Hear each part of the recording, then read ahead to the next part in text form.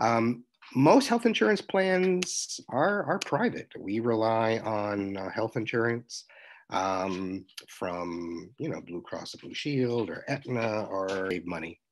You can go out of network, like I said, but you're going to be they don't have a contract. They didn't negotiate a price agreement, and so you're going to pay a higher price.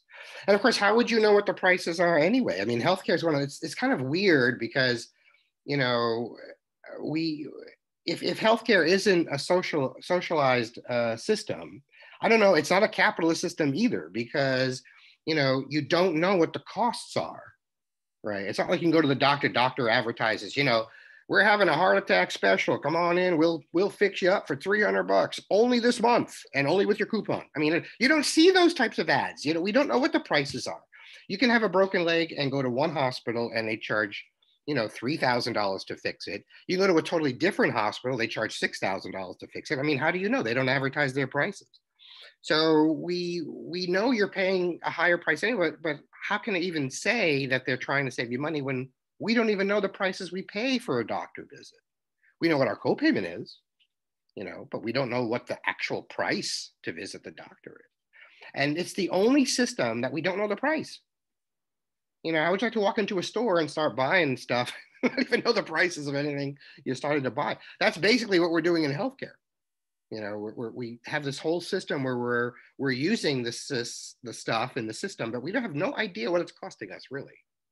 And then we get these huge bills at the end, like what what happened here, right? This is why I don't like to get into too much detail on health insurance programs because the whole system actually kind of needs to be turned upside down.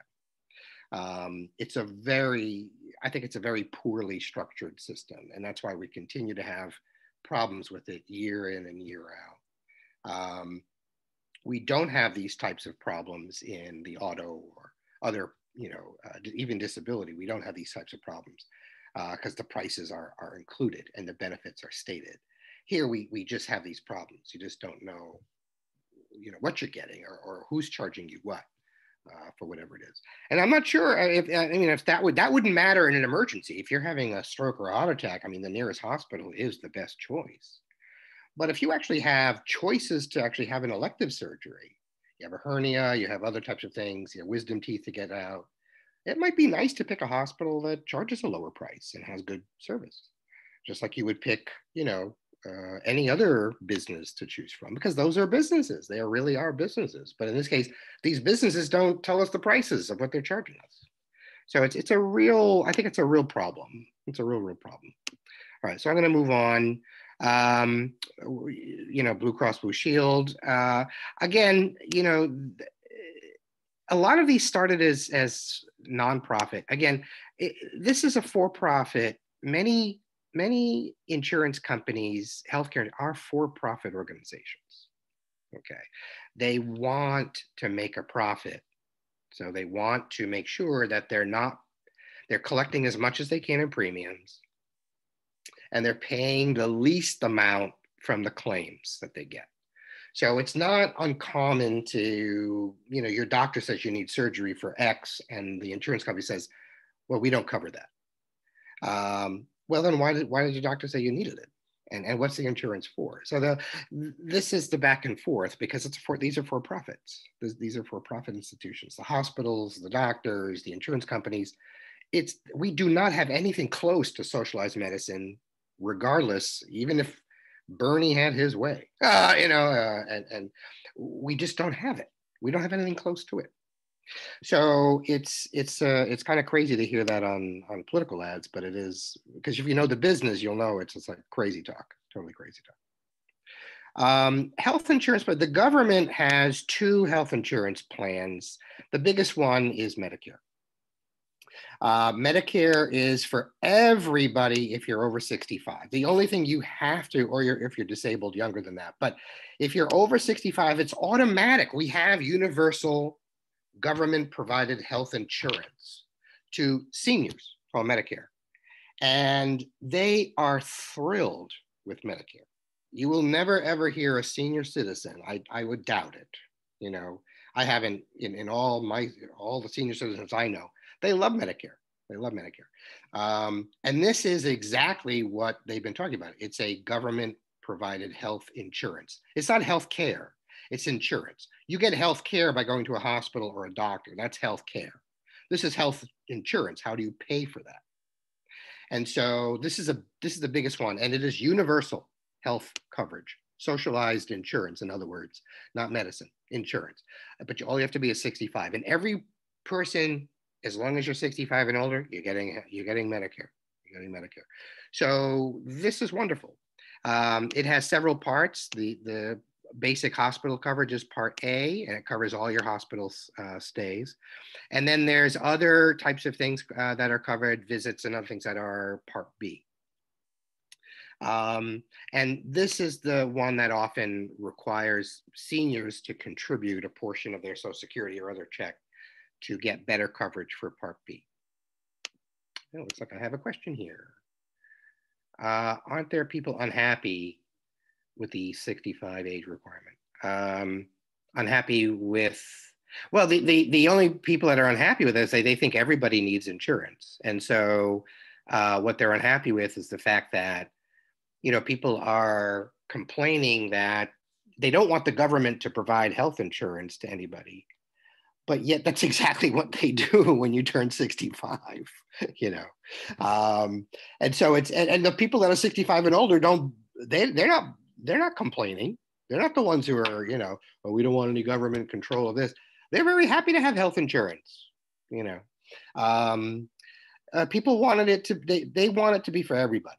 Okay, one of the biggest things is we are the only country in the world that's developed and has an advanced economy in which we rely overwhelmingly on our employers for this. If you go any other advanced country, up to Canada, across to Europe, over to Japan, it's the government that has their own Medicare-like system for everybody, In most cases, it's not a pure government health insurance plan. It's a basic health insurance plan that the government provides through collecting of taxes. And then you have the option of going to private insurance companies to get what's called gap insurance, which is, you know, all the gaps that are not covered by the health insurance by the government. You can buy insurance programs to cover those gaps. Yeah, I mean, I think that we have a distrust too. Our country was built on distrust of a powerful central government. That was the argument in the revolution against England, is we don't want a king and can tax us without representation. You know, and so even as our federal government gets a little bigger or more powerful, there's a backlash against that, because it's traditionally part of our culture not to have a very powerful central federal government, and rely more on local or states. But unfortunately, it's necessary. It's necessary. We really kind of need to deal with it. It's interesting because this is, again, if you're 65 and older, you get Medicare. And it's funded by the Medicare tax, which is part of your FICA taxes, Social Security and Medicare. Guess who's paying this? Guess who's paying this tax? You are, when you go to work, right? When you go to work, they're taking out of your check the Social Security and Medicare tax. And think about it, there are about 27 million Americans, maybe a little bit more, that do not have any health insurance. Many of those people are working. They're working. So think about how you would feel if you're working and they're taking a tax out of your check that you see coming out of your check every week or every 2 weeks. That's going to provide someone else with health insurance when you need it. I mean, if that isn't a kick in the stomach, I don't know what is. But this is, you know, there's a lot of issues regarding, you know, fairness and justice around what makes sense. And to a lot of people, it doesn't make sense for people to see that they pay their Medicare tax out of their check when they're working, but yet these folks don't have health insurance.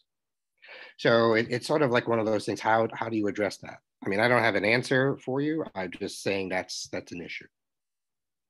How the seniors address that coverage is they can opt for what's called a Medicare Advantage plan, which basically is similar to Medicare, except you have the private sector providing the insurance rather than the government.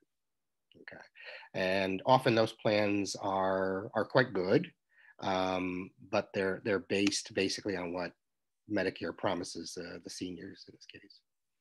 And what was added back in 2000, early 2000s, was Medicare Part D, which basically means that prescription drug coverages, because again, if you're older, you're more likely to be on medication. Remember, the average American, I think the last statistic I saw, the average American takes about 4 or 5 medicines a day. It's an average. So we're really kind of drugged up, either way. And so obviously prescription drugs are important. And so this benefit was added in 2001, 2002. It was early in the 2000s, I think. I'm not sure of the exact date, but this basically is helping cover the cost of drugs, which of course a lot of older people are on. There is another healthcare insurance provided. This is health insurance provided by the federal government called Medicaid. It's actually run by the states. So every single state has what's called a Medicaid program. And this is for the state to provide healthcare insurance. Again, we're talking about insurance. Okay, we're not talking about services provided by a hospital, doctor. That's all private. We're just talking about insurance here. And so, this is a state program for the poor. So usually, and again, there's a lot of people that are on, this public assistance program, because you have to have, you have to be, you can even be a little above the poverty level and still qualify. So it's because a lot of those folks are working in part-time jobs or minimum wage jobs for employers that don't give them any healthcare benefits. And so they need that. They need that. If you're over 65 and you're poor, you can be on both. You can have Medicaid and Medicare, because Medicaid covers a lot of those basic things that Medicare might not. And again, this is paid by taxes, okay? And this is one of the biggest responsibilities of the state, okay, is taking care of people through this. So that's important. There's another insurance program for if you're injured on the job, or the job made you sick. Okay, the illness happened because of the job. This is workers' compensation. It's limited to job-related stuff. It's not like this big program, where you can qualify. If you're at lunch and you hurt yourself, too bad, in most cases. I mean, it's horrible in that way. You actually have to be on the job and get hurt. So the injury has to occur on the job. That's really the thing. And it basically covers the healthcare costs. And if you need a rehabilitation, this is what this insurance will cover. If it results in a death because of the injury or the illness, usually there is a lump sum death payment. And it's one of those things. If you're self-employed, you're out of luck. It doesn't apply to you. It is basically, it's an employer-based tax. It's actually a payroll tax. It's part of a payroll tax because it's based on the number of employees you have in their first, I think it's $6,000 of earnings roughly, that the employer is paying in. I think, not 100% sure on the number, but definitely the number of employees matters. Well, there's been a lot of attempts at healthcare reform because clearly, if you don't, I mean, like I told you, just knowing that you can go shopping at a mall and you see the prices on everything, so you know exactly what you're buying at what price. Our healthcare system, you have no idea what the prices are. And for some situations you don't care because an emergency situation, the closest hospital is the key. But if you have an elective surgery, maybe it's good to shop around. Maybe you prefer to drive 20 miles extra to another hospital if you know they're gonna charge you $3,000 for an operation rather than $6,000, knowing that you might get a bill for some or a portion of that. But we have a system that doesn't do any of that stuff. Okay. And it costs a ton of money. Okay. Our US economy, if you look at the broad economy as a whole, we spend more money on healthcare than almost any other area. And so this is a real problematic. It's a problematic area. It's just costing us more than any other country on healthcare, and so some reform is needed. And you know how your healthcare system is doing by looking at the data, looking at what's our infant mortality rate? How many babies make it past, through birth without complication and so forth, or how many babies die at birth? And sadly, our infant mortality rate is not as good as some other countries that are developed.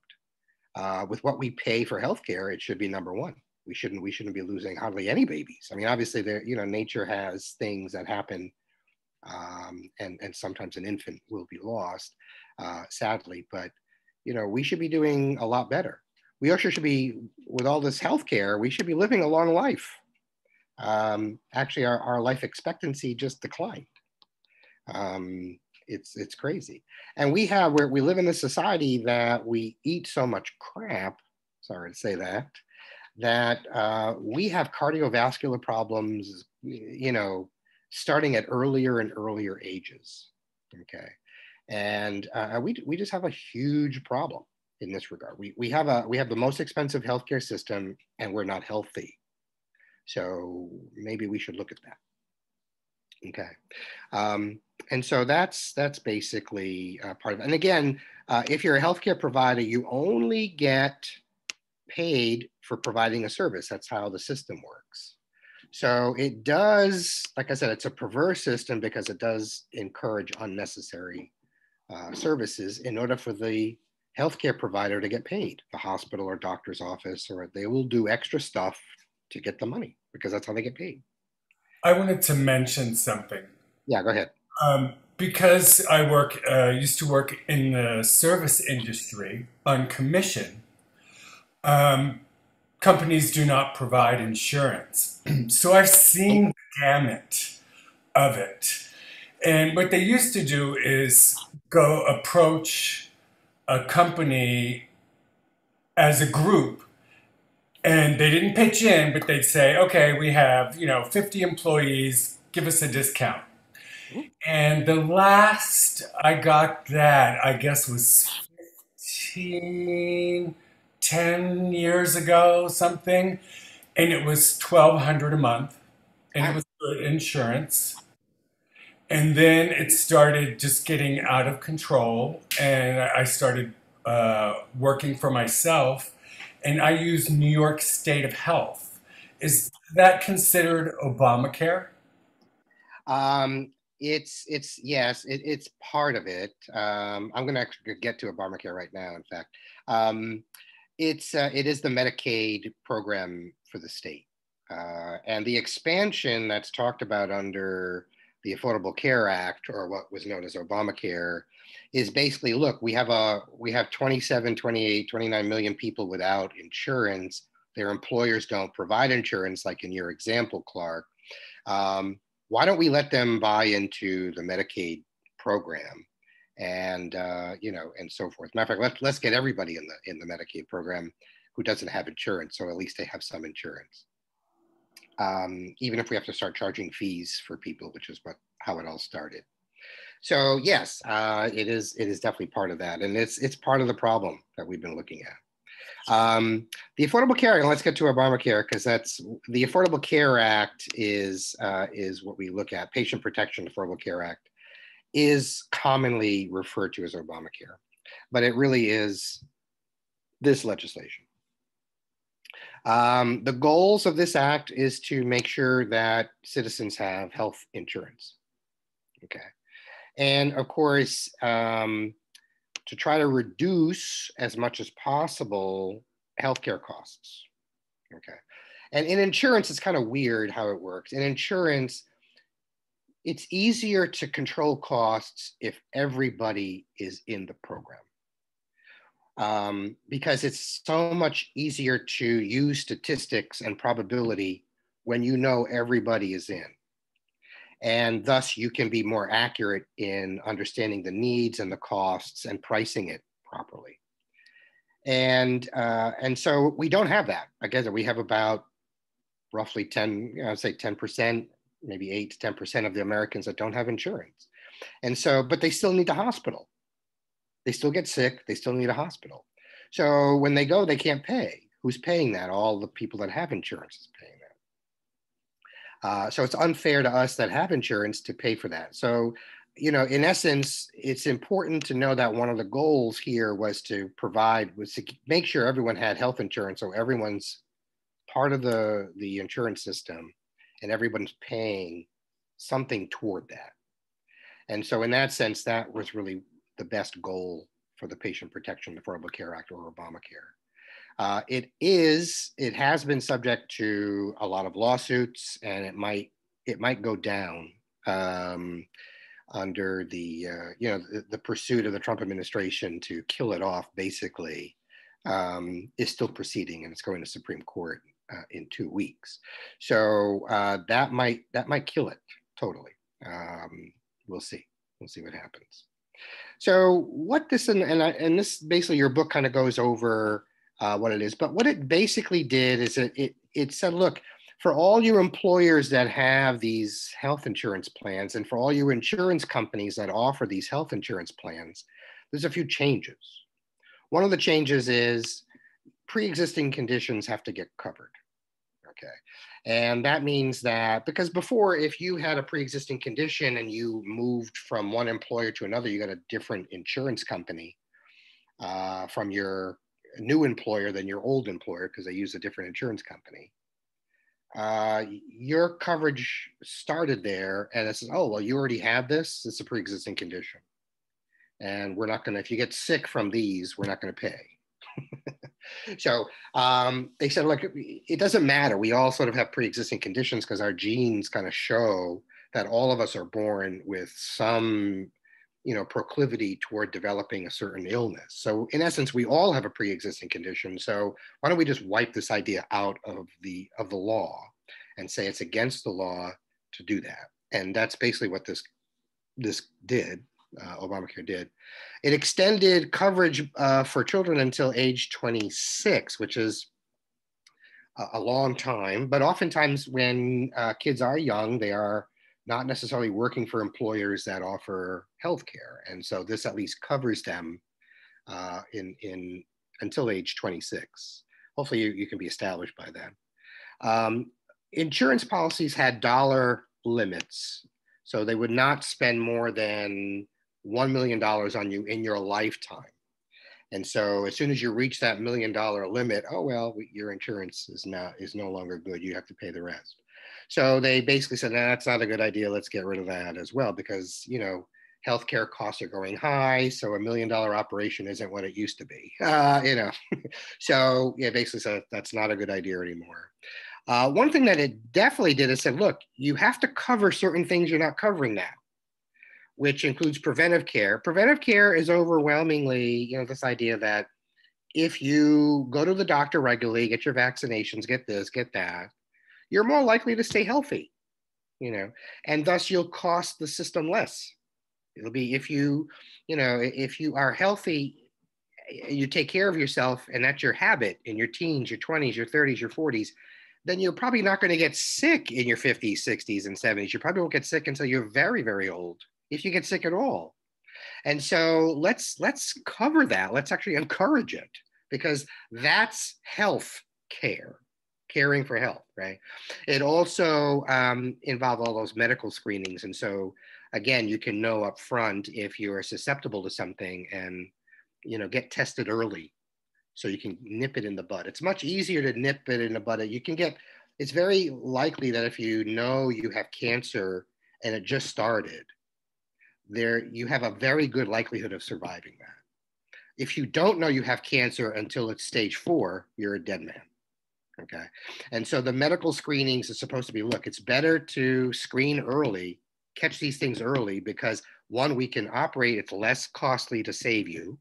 And number 2, you live a longer life. And so that's part of the medical screenings. And they actually, insurance companies, this is a for-profit industry. They want to make a profit. So everything they collect, they don't want to really spend. And the law said, look, you have to spend at least 80% of your premiums on the claims that the customer paid for. You can't be pocketing this and, you know, putting it into profit or all this other stuff. You gotta do the right thing because it's healthcare. This is healthcare, so it's different. They did have these insurance exchanges, which basically allowed the states to offer Medicaid related products that they develop, New York Health, you know, things like this, to everybody who didn't have it. Okay, and it's paid for by, you know, by a fee based on the level of benefits that the plan offers. More benefits, the higher the fee, which makes sense. If you have more car insurance, you're going to pay a higher premium. So nothing there. Okay, so again, there are, since Trump took office, in essence, when Trump goes after Obamacare, just to understand what is true on the news and what's not true on the news, is that if Obamacare falls, yes, the pre-existing condition law falls with it because there's nothing to take its place right now. Congress has not passed a pre-existing condition law that the president has signed. And the president, just because he puts together an executive order doesn't mean that's the law. Okay? It has to go through Congress. So Congress has to act and the president has to sign it so pre-existing conditions can be protected. So what you are hearing about this can be annoying sometimes when you hear it. It's like, no, that's not exactly true. Okay. So basically, we might not have the Affordable Care Act if the Supreme Court strikes it down in November. They're going to hear the case in November. They won't rule. We won't know the ruling until the spring of 2021. If they strike it down, then it ends at that time, and we have a lot more people that will not have health care coverage. If it's saved by some miracle, it seems, then nothing changes. It'll stay in place. Okay. Let me just go ahead and bring you to a website just to show you what that coverage is. Okay, so I'm coming back here. I'm gonna take you to the web. And a couple of things. So in terms of the amount of Americans that have health, and this is the Census Bureau, by the way. So in 2019, the report, of course, they're doing the census now this past summer, so the report's not ready for 2020. This is the latest report they have. In 2019, 8% of all people, or 26 million Americans, did not have any health insurance at any point in time. So do you think these 26 million Americans are never going to get sick or need doctor care? What if they have COVID? You know, so, you know, these are the questions that have to be answered, because if they have COVID, they go to the hospital, taxpayers and policyholders are going to be paying for that. So wouldn't it be better to force them to have insurance than for us to pay all that extra money to cover the costs? That's the question that they've been debating. Right now, under Obamacare, that is a possibility. But the state, again, we don't know where these 26 million people are. Not all the states have expanded Obamacare coverage. So you have people in certain states, mostly in the South, and certain red states in the Midwest, like Kentucky. They just haven't expanded their Medicare program. And so you have less and less people that have insurance there. Private insurance is how we do things in America. 68% of people are covered with private healthcare insurance. 34% of people are covered with public coverage, which is Medicare or Medicaid. And we get our insurance through our employers. Okay, so that we rely on employers for that as well. And so, you know, this is important to know. The percentage of people that did not have any health insurance actually increased in 19 states during the last year, okay, 2018 to 2019. So if you have more states that have less people covered, it's a problem. These are actually what the 10 essential benefits that were part of the Obamacare law. Insurance companies have to cover all 10 of these areas. Now, prior to the Affordable Care Act, your employer negotiated with the insurance companies for benefits. They didn't have to include all of these. They can include some of them, but not all of them.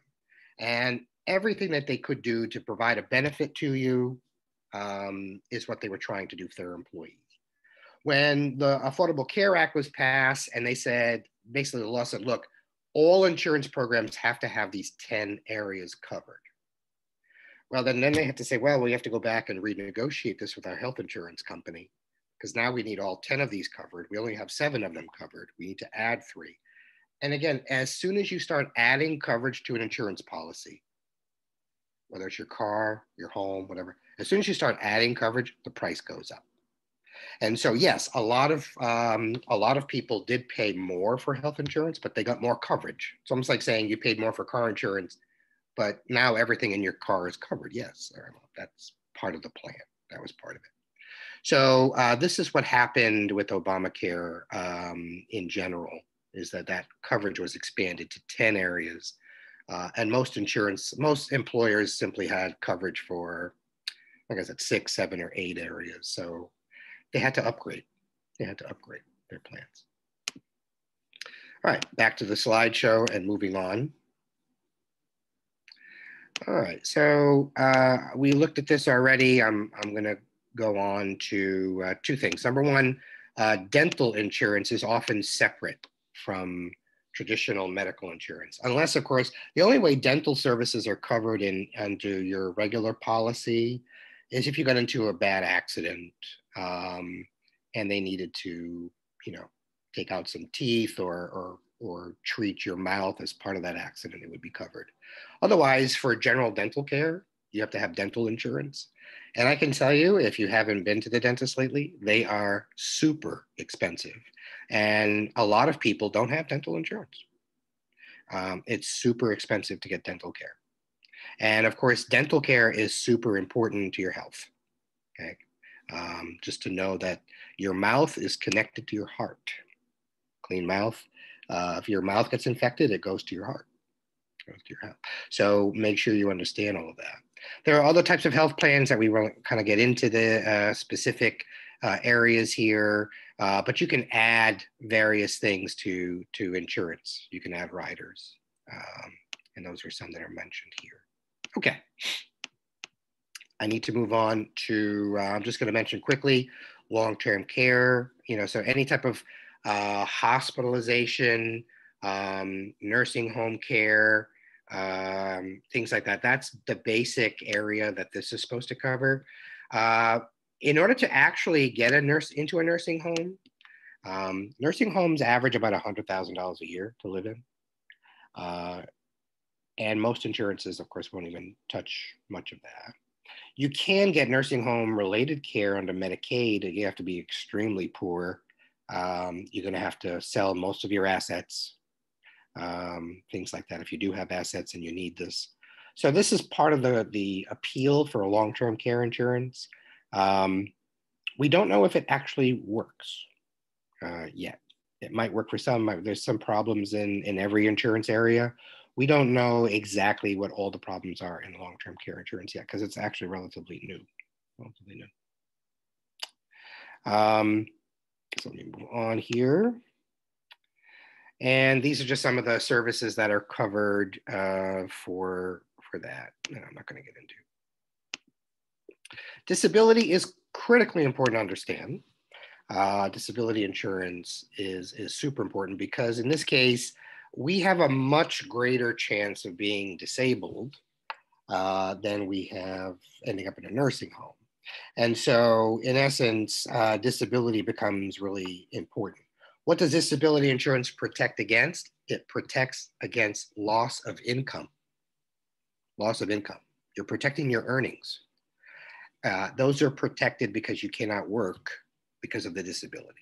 Okay, so disability is really protecting your earnings from work because if you become disabled, you probably can't work, or you'd have to reduce your hours of work. A friend of mine, way back in Boston, I lived in Boston for many years. And, you know, my first job was in 1994 at teaching college, and the librarian there had developed carpal tunnel syndrome. And carpal tunnel is a very terrible thing that happens in the wrists, in this case for her. And as a librarian who could not really use a keyboard, I'm not sure what she could do, but she was limited to basically using her hands 2 hours a day. So forget about a 40-hour week job. Down to 2 hours a day is 10 hours a week. What about all that lost income? Well, that's what disability insurance is supposed to cover. Okay. I'm going to show you the definition of a disability from Social Security's perspective, since that program is always one of the first ones that are brought up, but it's not necessarily, it's not the best program that you want, because of the rules are actually quite specific. And one of the things that one of the better disability insurance programs is the one that covers you for your own occupation. So in other words, if you cannot do your current occupation because of a disability, you are covered. And that's different than regular disability, which means you can't do any job. All right, so you can't be a teacher. Can you be a cashier? Okay, well then you're not disabled. So, you know, it's one of those types of things. These policies cost more, but they are available. Disability does come from Social Security. It's not the only, that's only Social Security disability policy. It's not exactly the disability insurance that I'm talking about here, although it is a disability insurance program. This is actually specifically about you unable to work at your job and losing your income because of a disability. There's short-term disability policies and there's long-term disability policies, and your employer is the best place to get that. However, you can buy it individually. It's just going to cost a lot more money, and it doesn't cover 100% of your wages that are lost. It usually covers 50% of your wages, up to, I think, 80% of your wages might be recovered through disability insurance. There's usually a waiting period before it kicks in. So you have to not be able to, you know, the waiting period might be 60 days, might be 90 days before you actually get benefits paid. So you're still going to need a savings fund. You're still going to need that emergency fund. And when you buy disability insurance, there's always a period that you need to wait before it can actually kick in. It's a probationary period. So they're going to want to collect some money first before they actually start paying you, right? You also want to make sure that it's renewable every single year, and it covers the cost of living, which is inflation. You know, so as your wages would have increased with inflation, that's covered. Okay, excuse me. Oh, and that's the end of our show. All right, so let's go back to our, I do have internet slide things to show you, so let's go there.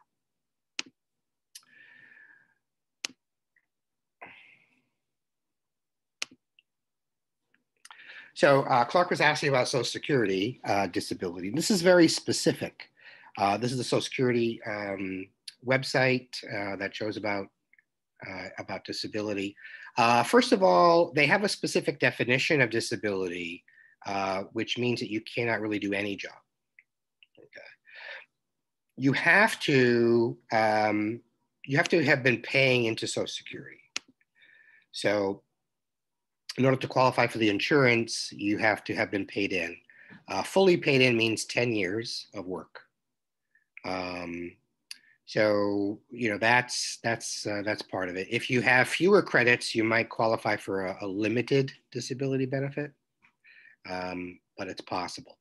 So, disability.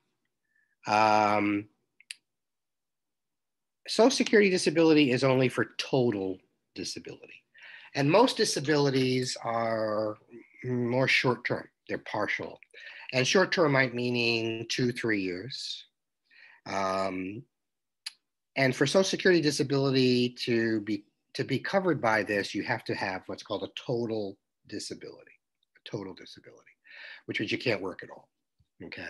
So under Social Security, we consider you disabled if you cannot do the work you did before. You cannot, they decide that you cannot adjust to other work because of the medical condition, and that your disability has lasted for and is expected to last for more than a year or to result in your death. So it's a very strict definition, okay? And they actually have ways in which they decide if you are disabled and if you qualify. And they actually outline this sort of step by step here. If you is it severe? Because in order to be totally disabled, you cannot do basic things. It's hard standing, it's hard walking, it's hard sitting. You cannot do basic things. This is where this coverage comes in. And so it's a very, very different type of a coverage than getting disability insurance through your employer, which will cover you for short-term, in some cases long-term disability, should you have anything that interferes with your ability to work. Social Security is specific to total disability, whereas disability insurance doesn't have to be a total, you don't have to be a total car wreck. You can just have a bump, you can have a fender bender and that's fine. In other words, you might lose control or use of an arm or a leg or something. You don't have to be totally disabled for most disability insurance. You do for Social Security disability. Social Security disability, they won't even look at your claim really until you've been disabled for a year. So it's really not ideal. What are you going to do for that year? It's really not ideal to say, okay, I'm just going to rely on that because I've paid into Social Security. No, the process is a bit difficult. It's a bit difficult. And they would expect you, again, that second thing, they said, we will determine you can't do another job. So that means even if you're a lawyer, doctor, whatever, if you can sit in front of a keyboard and type away, or you can be a cashier somewhere and make a living, well, then you're not totally disabled, and thus you're not qualified for Social Security disability. So it's a tough road for that. But if you are working right now and your employer does provide benefits, you want to ask about disability insurance benefits that are available to you. That's the cheapest way to get them. And again, as I mentioned, healthcare is just, I think it's a mess. Questions, comments? Did you learn something today? Yeah. All right, so I'm going to stop the recording and